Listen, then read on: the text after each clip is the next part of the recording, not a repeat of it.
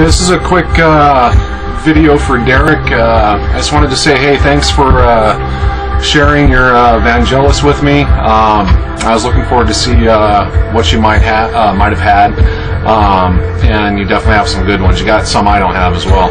But I just wanted to say, hey, thanks for responding. That was really cool. So I thought, in all fairness, I would reply with my Vangelis collection, and as well as 3 albums I want to turn you on to, unless of course you already know them, which is very possible. But anyway, here we go. The first one, we'll get this out of the way. Yeah, this has to be the first one to go. So probably his best selling album, but honestly in my opinion it's actually one of the weakest. But yeah, so that's that. Next I have the best of Vangelis, and the track selections on here, I would agree with probably half of them, and then I'd probably erase the other half of the album and exchange them with my own choices. But that's the best of. Okay, next I have Opera Sauvage as well. Nice gatefold. Great album. Albedo 0.39, one of my favorites.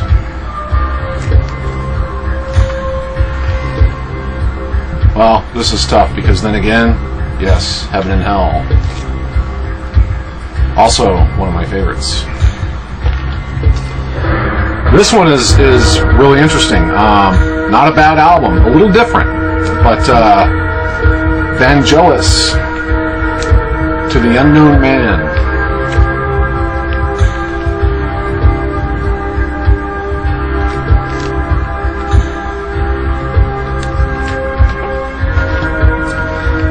Another one of my favorites, China.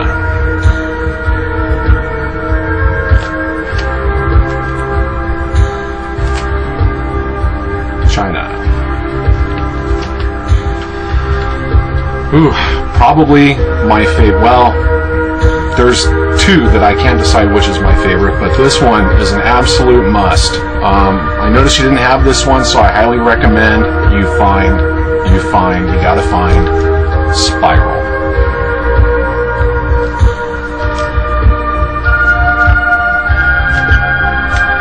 Excellent.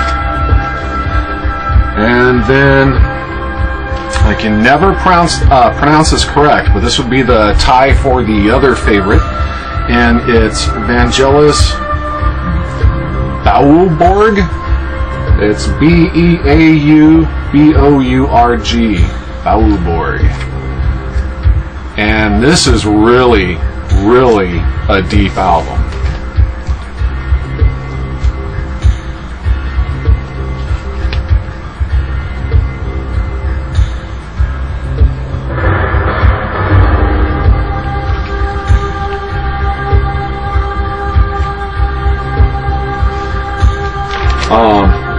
And when I mean deep, there's he comes up with some serious patches in that album that just really, your imagination just goes and soars.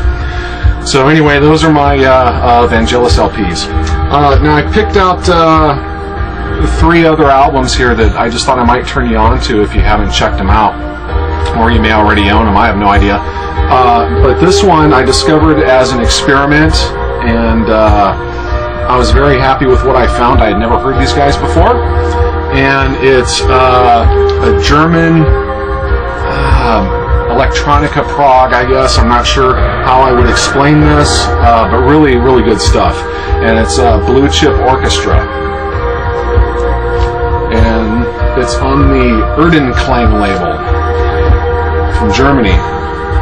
And I know you're a big label guy, so I thought I'd show you the labels. Really attractive label. It's Erdenklang.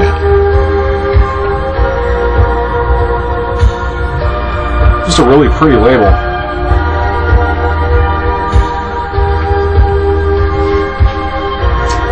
So you might want to give these guys a try.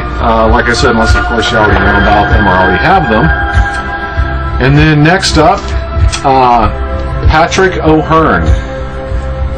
And this is Ancient Dreams. And that's what I'm listening to now. I don't know if you can pick it up on the camera, but Patrick O'Hearn, Ancient Dreams. Nice new age synth.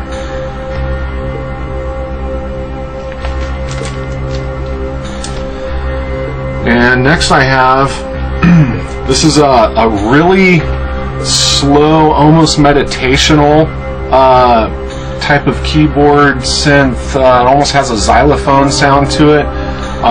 Don't know if you know it or not. This is older, but it's Stephen Halpern, Spectrum Suite.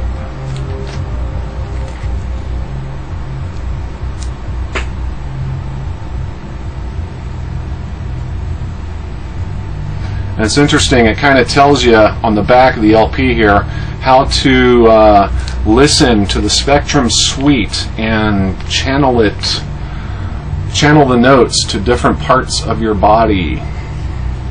Really interesting, but I know you like a lot of that kind of, maybe not as deep as deep listening, but just kind of more interesting type stuff like this. So thought I'd share that with you.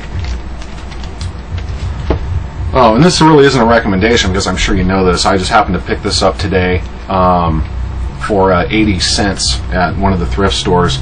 And I thought I had everything by this artist, but apparently I did not because I've never seen this before. And it's Kitaro Tenkai.